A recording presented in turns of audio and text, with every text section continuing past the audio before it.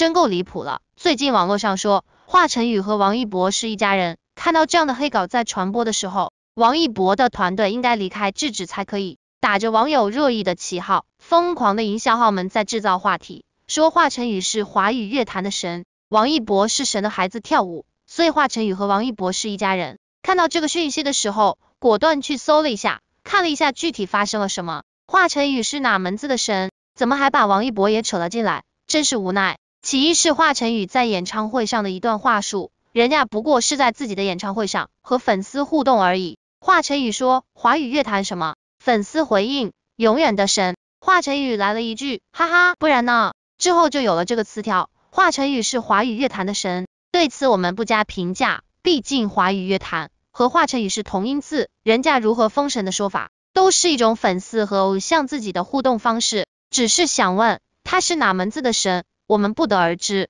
可是为何牵扯到王一博呢？真的让人无奈，专注自己就好了。可是呢，营销号非要扯上别人，这样两家粉丝气愤不已。为何呢？因为王一博有个跳舞视频的合集，在 B 站中，是粉丝一路辛苦整理而来，起名神的孩子在跳舞，这是记录了王一博跳舞的合集，是一份情感的寄托，并没有招惹任何人。喜欢王一博跳舞的人都会关注的，没想到就因为这个名字被牵扯到了这种关系中，甚至被说成是一家人，真的是大无语了。这种调侃实属无聊至极。王一博跳舞是公认的，多少人都因为这个跳舞合集入坑的，这是他的业务能力的证明，更是他热爱的事情。他用自己的舞蹈证明了自己。每个人都有自己的优势，街舞是王一博打开娱乐圈的本事，他跳得好也是公认的。他是在韩国做练习生的时候唯一一位全 A 的舞者。如今王一博在爆火后，把自己喜欢热爱的街舞通过这就是街舞这档节目成功带出圈，也成就了自己。他是中国顶尖舞者推广大使，更是一名专业的舞者，可是他却很谦逊低调，在节目中大赞街舞大神，更是化身小迷弟，跟着各路不同的街舞大神学习。有些东西不应该被亵渎，也不该被一些不良的营销方式带偏节奏，更不应该被过度解读。他们两人各自在不同的领域有着属于自己的发展领域，这种黑通稿故意把这种的关系扯到一起，带着调侃的语气，真的太让人感到气愤。对于这样的说辞应该停止。真想说王一博的请态度强硬一些，总是被各种的营销拿来制造话题，这种也不是一两天了，各种热饼的都要带着他的名字，为何不是别人？总是拿着王一博来，是好欺负吗？王一博团队是不是需要支棱起来呢？不要乱带节奏了。王一博的长空之王在4月28日上映，各位关注一下。非常巧妙的时间，王一博的无名在经历了大年初一上映后，本该在1个月的时间里就全面下映，可随着春节档所有影片的加映，无名同样将时间延期到了4月16日，并且也没有继续延期，跟其他影片抢占5一档。如今无名终于是要在内地的电影院下映了。虽然从一开始无名的排片就不尽如人意，可毕竟影迷们给力，哪怕是3更半夜都是真的有人去观影，如此也造就了这文艺片历史票房之最。其中的主演王一博也是在由一开始黑子们唱衰的声音中稳步前进，被真正的路人夸一句演得好了。而今无名在内地下映了，最终的票房就定在了 9.31 亿，只不过这仅仅是内地的终点，香港、澳门还在继续上映，北美的成绩依旧在增加，还有不地方尚未上映呢，无名的成就还未落下帷幕。话虽如此，可王一博的粉丝们是没有时间再去为无名专门做宣传了。一是4月16日电影院下映了，内地除非上视频平台否则看不到了。二是王一博的长空之王已经进入宣传期了，最近长空之王的营业实在是频繁，与曾经那个高冷的关博相比，现在简直是个话唠。王一博在拍摄知识的趋势，那是一点点放出来，一会儿擦大飞机歼20的挡风玻璃，顺便擦拭歼16，一会儿被金靖从头发上拿下小苍耳，又被送回头上去。虽然这是个很严肃的证据空军题材，但不难看出王一博在拍摄的时候快乐也是很多的。4月18日，长空之王将会在空军工程大学有观影和路演，出席者大概率会有导演和编剧，演员会有胡军、王子晨、卢鑫等人。至于大家最为期待的王一博，那是没空参加了，毕竟他还在金色征途剧组熬夜拍戏呢。虽然长空之王的预售时间还没有定下来，但粉丝们已经做好了4月18日就要冲的准备了。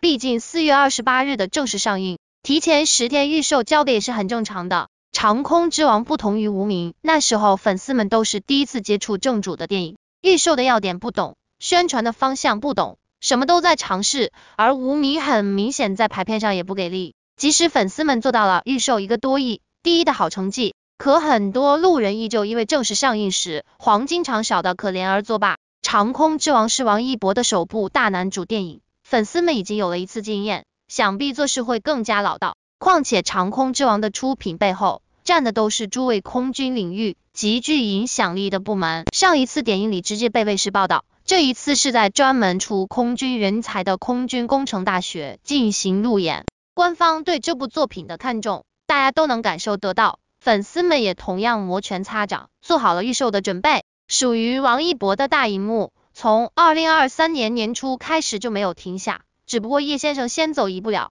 雷雨要接棒开启蓝天正途了。期待是飞员雷雨的英姿，人在江湖飘，绰号就是雕。此句翻译成普通话就是绰号是一个人的标签，最能直观表现外界对一个人的客观评价。那么作为当今内娱顶流势如滔滔的王一博，其绰号亦可谓漫天飘、酷盖、甜甜、奶盖、直球、憨憨、采访终结者、新大小王子、辟谣小能手、道具小杀手。但在这些绰号里，喵猪以为能全面呈现王一博属性的当属博帝，博者归属也，帝者认证也，其剑锋直指王一博，可谓霸气侧漏，炫黄不是。那么王一博为什么被称为博帝呢？喵猪以为盖尔有3：1演绎帝国，从出道至今10年弹指一挥间，王一博这个仅仅25岁的年轻人就已遍地开花，各个翘楚的态势席卷了整个娱乐圈。他的舞蹈极具表现力、爆发力、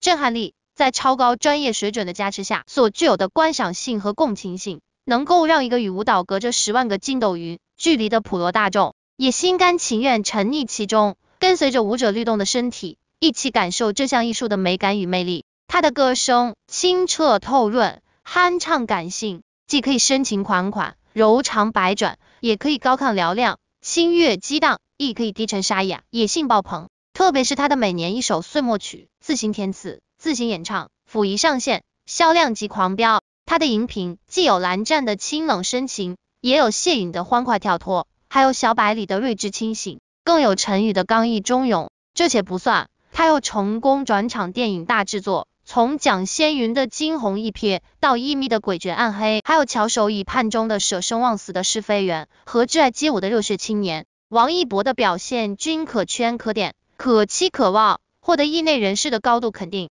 青年演员此4字，该是对王一博如此荧屏成绩的最好注解。除此之外，有他的综艺各个爆款，有他的路演场场惊艳，有他的采访次次经典。这样的王一博，凭借自己的实力与努力，一步步从基层打拼上来，在寸土寸金的娱乐圈开疆扩土，奠基立业。2. 商业帝国。王一博一手打造的歌影视舞多栖帝国，自然为他带来了无可估量的商业价值。截止喵猪发文时止，王一博有40左右个代言在身，其中不乏国际高奢品牌，而且涉及衣食住行等方方面面。其粉丝数量仅微博上已然突破4000万，且不包括不玩微博或者一部其他平台关注的，还有不擅长于玩转手机电脑的奶粉奶粉们。更难能可贵的是，这么庞大的粉丝体量无注水，完完全全是被王一博所吸引，自热而然参与其中的实心粉，这就铸就了王一博商业帝国的基石的坚实且牢固。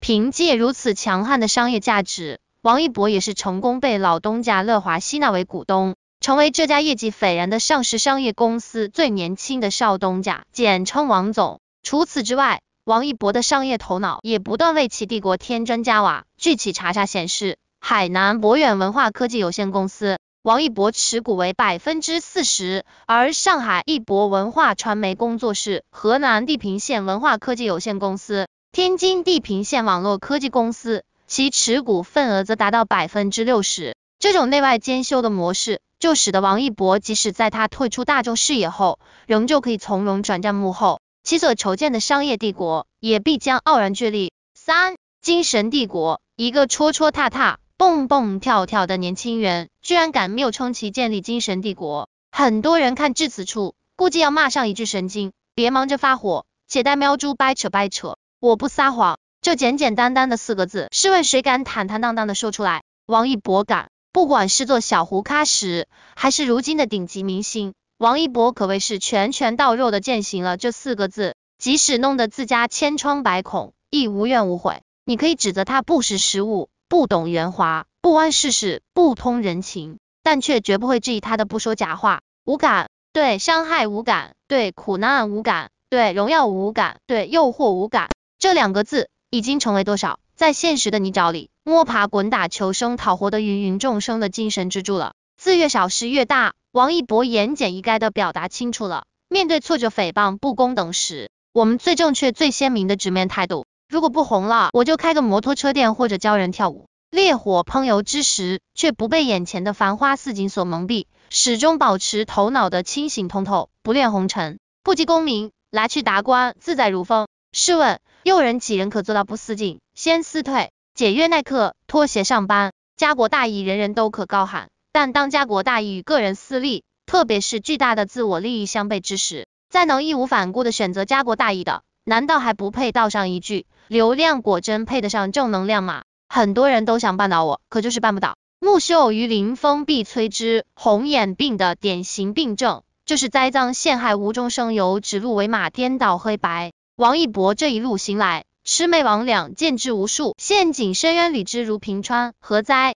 洁身自好，或可聊以色泽，告黑胜诉，一告一个准，又何哉？这是建立在清洁自持基础上的雷厉风行，果断干脆，绝不拖泥带水，藕断丝连，顶着巨大压力也坚持做真人，行真事，献真心，说真话，坦坦荡荡，光明磊落。这样的胸怀、格局、思维、行事风格，是多少人梦寐以求，但又不能透彻实现的精神境界。高山仰止，景行行止，虽不能至，心向往之。古人早就替吾等道出心内所想。王一博所传递出的这些铿锵信念，非其所见精神帝国而合。一个凡人若能拥有以上任一，已属不易，何况王一博三归一呢？所以道上一句博地，不为过吧。